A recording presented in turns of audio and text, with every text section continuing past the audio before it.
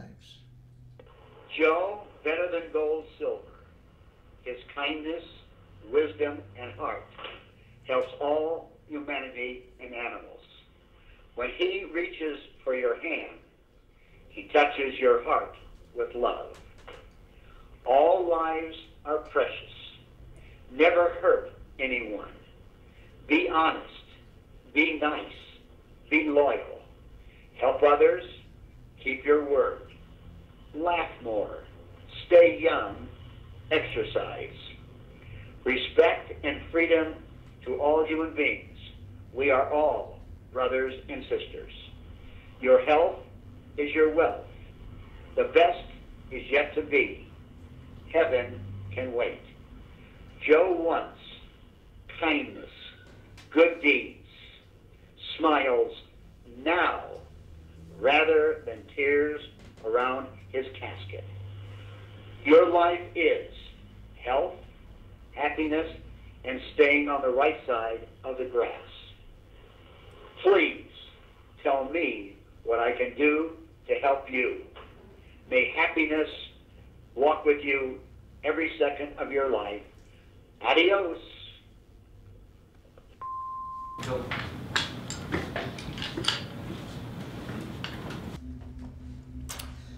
My first name is Joe.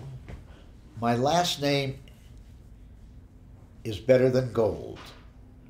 Joe, better than gold, silver is my name.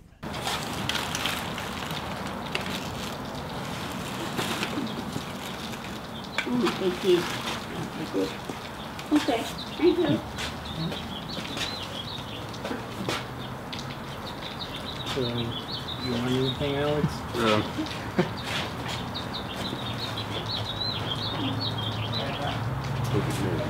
Here. I mean, it looks like they got good stuff in there. They're gonna. No, let's go in. Yeah. I've made at least 2.5 million human beings. And when I say me, my charitable organization, which is the Joe Silver Kindness Charities. We've made 2.5 million human beings and enriched their lives and made them better human beings and happier human beings. I think I can figure this out. Oh no! On a top way slider. My bad, guys. Why don't you take them out there, put them singular, or you put them side by side, and so this is working. Give them to the guys that have on. Huh? Yeah, you want one? You take it. Gentlemen, there's a magical word in your life. Free. Free items. Never refuse it. So can you tell us a little bit more about the house with all the signs out in front? On 6th and Albion? Yeah. No, that's Albion. 6th and Eudora. The house has tremendous amount of love and kindness and joy. And all those signs, if I can make one human being conscious of what that man or woman read on those signs, then I have won the ball game.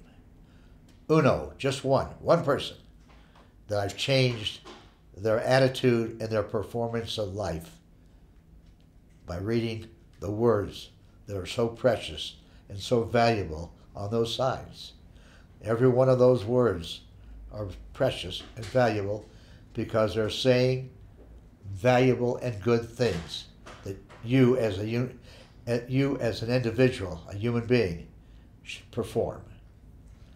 So that's what's so valuable.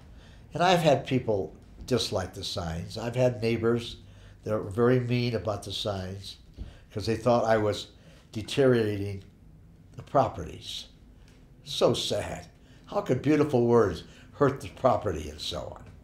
And what's also so beautiful about it, the balancing of it, so many people have stopped their car, got out of their car, came up to my front porch, rang my doorbell, and thank me for the words and the signs. Why did you end up moving? It was just too big for the two of us.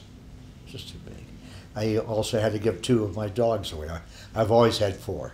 I've had 22 dogs in my lifetime. All of them pure white of the Eskimo Spitz value, pedigree. Every dog, the 22 that I've had, have all been named Lucky to be lucky enough to be in my family. And I'll tell you this, gentlemen, every human being should be like a dog, and this world would be paradise. So back to the house, what is the painting on the door all about? You mean the girl? Yeah, the little girl. Just a beautiful picture of a beautiful human being. And did you just find that picture? Or? Just found it, and I thought I'd like everybody that comes to that door to see a picture of a beautiful young lady. And let me tell you about ladies and women in this world. They give us too many no's in our lives, and then they give us the hot tongue and the cold shoulder. That's why us men die 10 years before the woman. And all of us would know this. Without the activities of our mother and father, we wouldn't be on this earth to talk to another person. Isn't that right?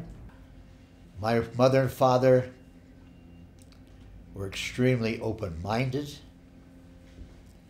very practical in what they're doing. And I can tell you thousands of stories of their supreme kindness. Beautiful, beautiful angels on this earth. Well, why don't you tell us one of those stories? Well, the story is helping. When they saw a situation where help was needed, the people needed food or housing or any other items that my mother and father knew that would be beneficial to those human beings, they got it. I tell you, the world was so richer and so more benefit when my mother and father were living.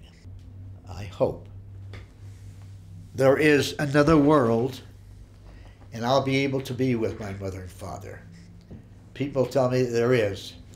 I hope that they're 100% right, because I would deeply and sincerely appreciate being with those 2 precious human beings. How they doing? You got the lids on them? How old are you, Gigi? Oh, pardon me? How old are you? Guess. I'm not as old. 80. Well, you're close. Older. 85. Yeah. 85. Beautiful. I'll be 86 in August. He'll be 87 in August. Wow. You're 16 years old. Are you listening, God?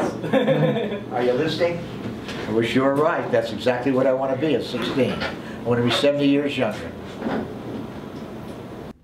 Living on this earth and being alive is beautiful. I desperately want to be 70 years younger. And I mean that from every fiber in my body. Because I was a great athlete, and I'm a good human being. And I've done a lot of good things. And I hope that God, or whoever keeps me alive for another 5 years or 10 years, will allow me to stay alive. I hope. But also on this conversation, I'm going to tell the world that's going to listen to it, or whoever's doing, don't listen to or believe that living a long life is a honeymoon. Pure garbage. Pure garbage.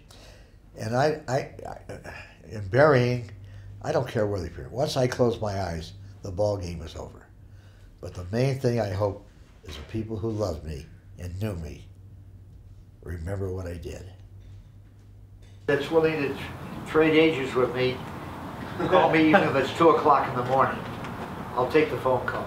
Okay. Good to see you. Yeah, Good to take see care, you. kid. All right.